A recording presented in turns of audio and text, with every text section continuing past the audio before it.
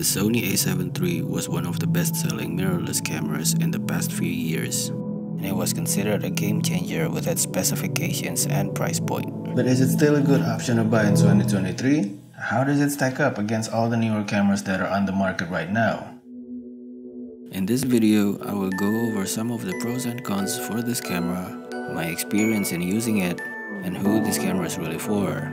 And if you're looking to get yourself a new camera, I hope I can help you decide whether this camera is still worth it or not for you to buy today.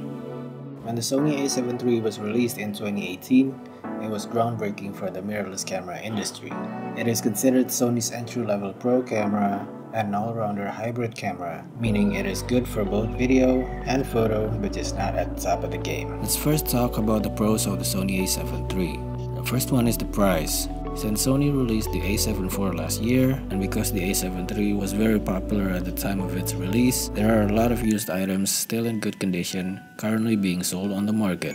Of course, if you buy it new, it will set you back $2,000 US, which is not cheap if you compare it with the newer A7 IV, which cost around $500 more. But if you look at the second-hand market, you will find a lot of crazy deals. Generally, the A7 III is now offered at around $1,400 to $1,500 US for the body only, but there have been some deals where people are offering $1,500 US, including with the lens. But it really depends on your area and the supplies around you. That way, the money you save from buying a Sony A7 IV can be invested to buy a better quality lens. I'd say it would be hard to beat that price range of the Sony A7 III that performs and has all the specs that it has. Second pro is that the Sony A7 III is basically a professional level camera. It offers 24 megapixel full-frame CMOS sensor, which can capture beautiful detailed photos and videos. It also has great low-light performance capabilities with a usable ISO up to 12,000. The autofocus is very fast and accurate. It has eye autofocus and animal eye autofocus for you who's into wildlife photography.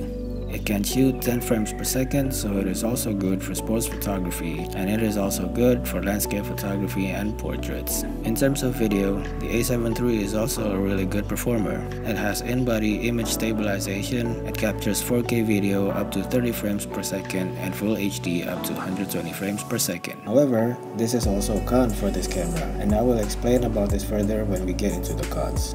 The third pro for this camera is that it has dual card slot, which means it offers you more capacity, or you can separate your video files from your photo files. And this is a feature that not all other cameras could offer. Another pro is that this camera is weather sealed, so it will be a relief for taking it outside to do landscape or outdoor photography. Also, the battery life for this camera is incredible. In most situations, you could get through an entire day of shooting with just one battery. And not to forget that you have an incredible amount of lens choices available for the Sony E-mount system, whether it is from the Sony lens lineup or from third-party brands such as Sigma, Samyang, Tamron, and so on. Which makes up to another important thing to consider, and that is, sometimes it would be better to invest in better lenses than in another body. Because detail and sharpness or certain characteristics you get out of the photo lens and not from the body. But on top of all these pros, the one thing I highly value is the crop mode feature. This mode lets you change the focal length without swapping lenses. This is especially useful in video where it doesn't decrease the resolution. Whereas in photos, although there is a decrease in the resolution, but it's still plenty enough if you only use it for social media purposes. This way, you can save even more money from buying multiple lenses or routing for a zoom lens, but then sacrificing the aperture. Now let's talk about the cons the Sony A7 III has, because however I love this camera, it's definitely not perfect. The first thing I wish this camera have is a flip screen. For example, if you like to vlog, then you have no way to check how your shot is gonna look like. Even when doing photography, if you're shooting at a low angle and vertically, it would be a pain in the ass to properly check your screen.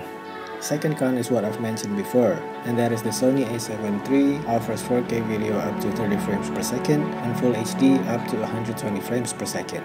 In the market right now, other newer cameras offer 4K up to 120 frames per second, which of course will give you higher quality slow motion. Of course, this is really important if you need that extra quality for more professional production, so you might as well save up a little bit more because in the long run it will be more efficient. However, if you're someone who just wants to play around with video work every now and then, 10, then I have to say the Sony A7 III is perfectly fine. Another common complaint is the complicated menu system. The Sony A7 III has the older Sony menu system, and it is a bit of a hassle and difficult to navigate at first. But honestly, when you have really set up the functions according to your needs, I don't think it's considered complicated.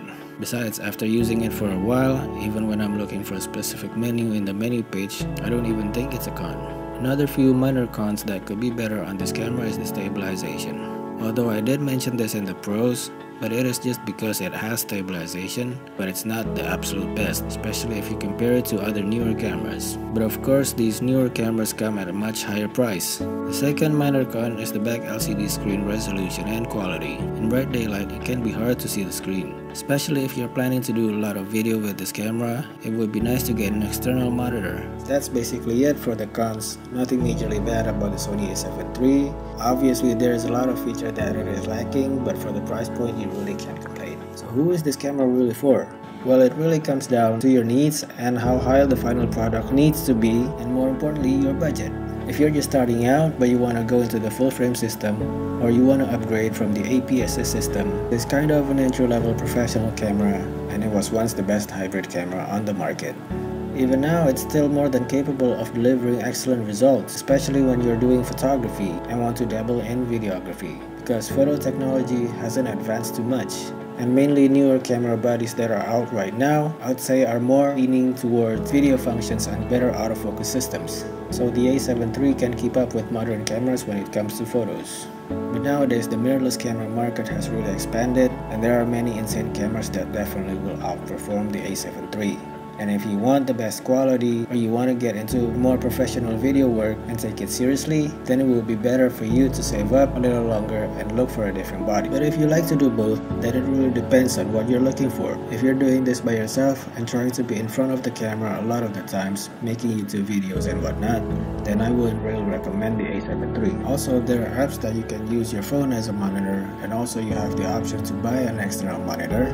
But using the apps will be a pain because the A7 III is an older model, and a lot of the apps don't really work well with an old firmware. And if you're opting to get an external monitor, that would be great in the long run, but it would mean extra budget for you to spend initially. So really take your time about what you're going to use this camera for, and make decisions based off of that. If you found this video helpful, a like and subscribe would be highly appreciated. Hopefully, I've managed to help you make a decision. But if you do decide to buy a used item, do yourself a favor and check the camera's condition and make sure the camera is working fine. Alright, that will be it for this video. Thanks a lot for watching, and I'll see you in the next one.